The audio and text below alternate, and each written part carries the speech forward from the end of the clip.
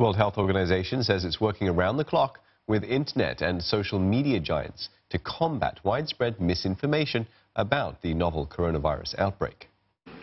To that end, we have worked with Google to make sure people searching for information about coronavirus see WHO information at the top of their search results. Social media platforms including Twitter, Facebook, Tencent and TikTok have also taken steps to limit the spread of misinformation. Well, WHO says that the overabundance of information, including a mixture of real and inaccurate articles, makes it hard for people to find trustworthy sources and reliable guidance when they need it. The WHO chief reiterated that there's no need for measures that unnecessarily interfere with international travel and trade.